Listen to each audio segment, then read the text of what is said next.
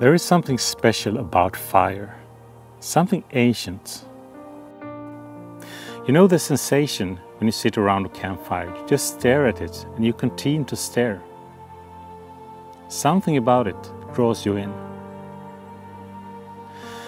Fire has been a part of human evolution ever since we started to walk on two legs. But one mystery remains unsolved. When did we start to make fire on purpose, besides taking advantage of natural wildfires? And did our ancestors, our ancient relatives, made fire over 1 million years ago? And if so, what tools did they use?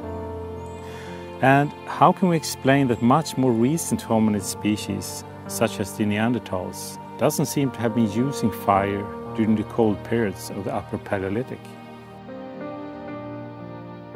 Hi there, welcome back to Campsite Sweden. Fire is all around us today, even if we don't see it. It is used in combustion engines, it is used in coal-fired power plants. It is hidden away, but it's all around us, and our modern life would have been impossible without fire. But there is a lot of controversy about when humans started to control fire. When we first were able to start fire on purpose. One recent discovery totally turned things upside down. By the way, if you're new here, please consider subscribing to Campsite Sweden.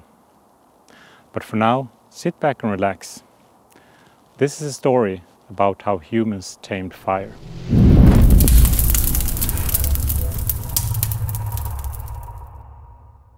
I guess the day was something like this that day, 400,000 years ago, when a group of Neanderthals came back to their cave.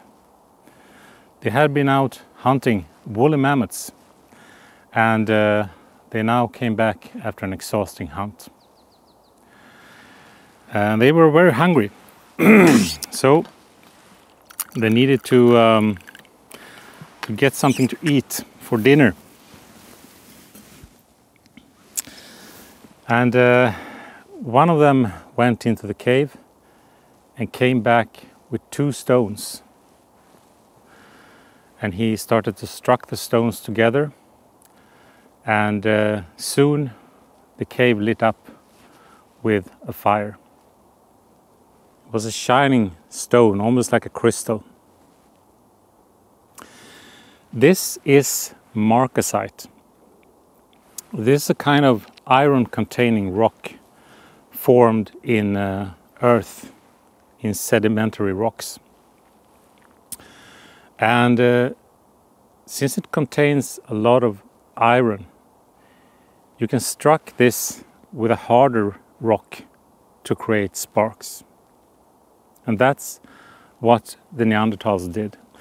And it is possibly also what the Homo erectus species did 1 million years ago.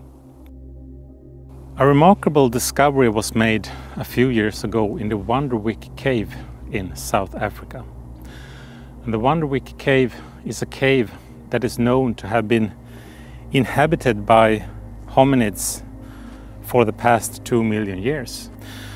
And archaeologists found in this cave traces of coal, traces of campfires dating back to over 1 million years ago. So this is the evidence that humans or hominids could control fire over 1 million years ago. Was this fire taken from natural wildfires and just sustained? Or was Homo erectus able to make fire with tools? And this tells us that it might have been able to cook food, because cooking food is one of the most important evolutions in human history. Because when you start cooking food, you release a lot of nutrients. The food becomes much more available. The energy in the food becomes much more available than eating food raw. And in order to thrive in colder climates, you also need to control fire. So there are many signs telling us that Homo erectus did in fact made fire with tools.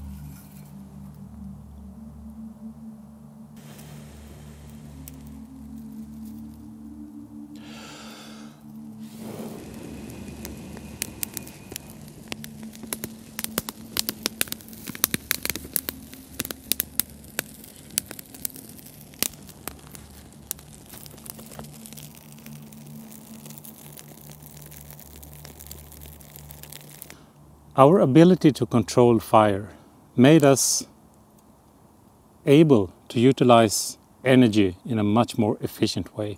It made us able to develop this cognitive ability that has taken us from the caves, the Neanderthal caves, out from Africa to where we are today. Our hunt today for things to burn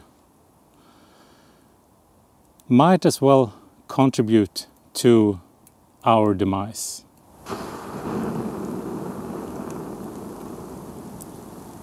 Personally, I believe that it was the Homo erectus that discovered this ability to make fire with stones, because there are no evidence, but there are a lot of signs, both evolutionary signs and archaeological signs.